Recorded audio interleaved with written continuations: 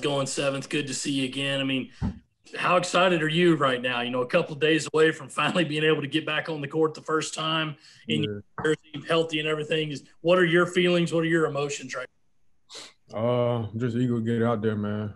Sitting out last year, having last year in with the COVID situation, just all the uncertainty leading up to this, and finally have it set in stone Wednesday. It just feel great to have it game set. Let's go to Colin Taylor with the next one. Yeah, Seventh. I guess Frank talked a little bit a couple weeks ago about you guys defensively and just not knowing kind of where this stands. Where do you feel like this team is after being around them last year, now this year? Kind of where are you guys defensively and what Frank wants you guys to do? I feel like all the guys are buying in. I feel like last year was really young, so this year we got a lot of guys that's been through it, know he wants, know how to play the defense he wants. So we got a lot of older guys here to just lead by example. So I feel like we're in a good position as far as that. Let's go to Mike Hugo with the next one. Seventh, we hear a lot of times from guys that either transfer in just trying to figure out how to play for Frank. How much does that help you in terms of being able to have that year last year in terms of just being able to practice? And, what is it like playing for a Frank Martin team in comparison to some of the other coaches you've played in the past? Like you said, being able to sit out and just learn everything, learn the whole system, get used to the new coaching staff, it was great. And just playing for Frank, man, he's a tough guy, but he got your back through it all, and it makes it easy to play for a guy like that. Let's go to Joe Gorchow with the next one.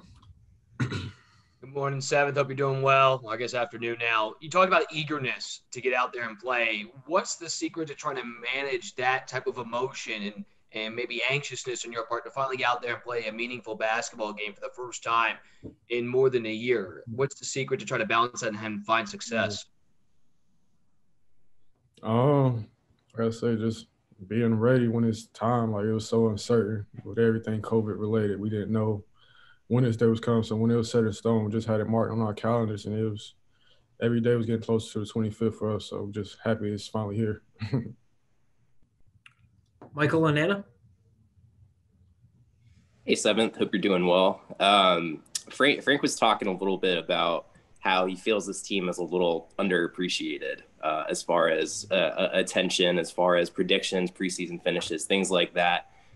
From what you learned about this team last year, from being able to watch and then obviously now being able to practice and participate and all of that, do you guys have that same sort of feeling? Do you guys feel like maybe you're underappreciated a little bit, or do you guys think you might surprise some college basketball fans this year with what you're able to do?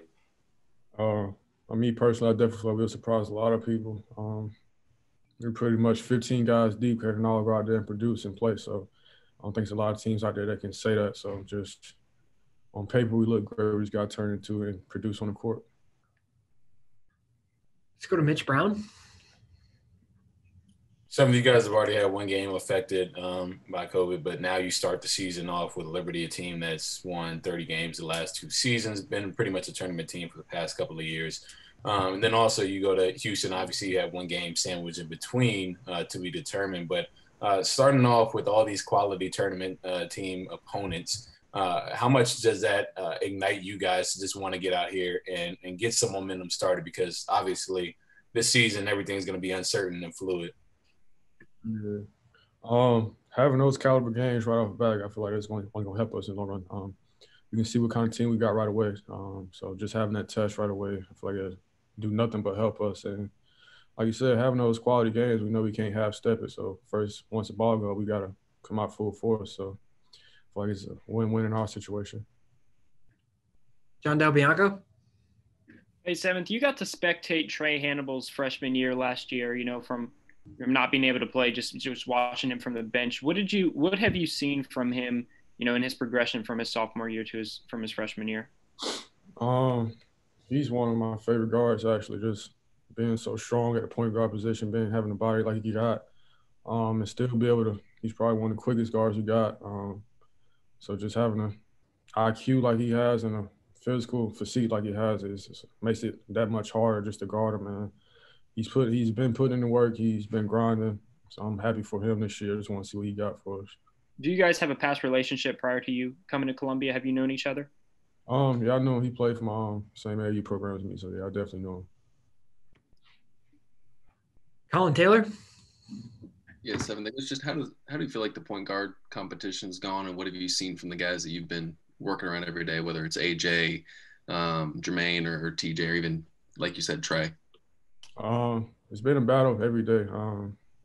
That point guard position has been one that's been tossed up, and just every day in practice we're competing against another guy that's want the same thing, but he's pushing us. AJ pushed me every day. TJ, Trey, Jermaine, we all push each other. So having that core group, it just makes it that much easier just to go out there and compete. And have they kind of told you what your role is right now, or is that still kind of up in the air going into the season? Still kind of up in the air. Hopefully get that answer in a couple of days, but it's still up in the air right now. Let's go to Joe Gorchow. Seventh, how would you describe the makeup of this team personality-wise? I kind of mentioned it earlier. I feel like we got 15 guys that can all step on the court and produce at any given time. So first word that comes to my mind when I think about this team is just having a deep roster, really. But personality-wise, how you guys gelling? What would you say, like the cohesiveness of the group? How would you describe that? Everybody get along. Everybody get along great. Only got like 2 new guys, really 1 new guy now. So everybody's been around each other. We vibe. Everybody's just looking to get better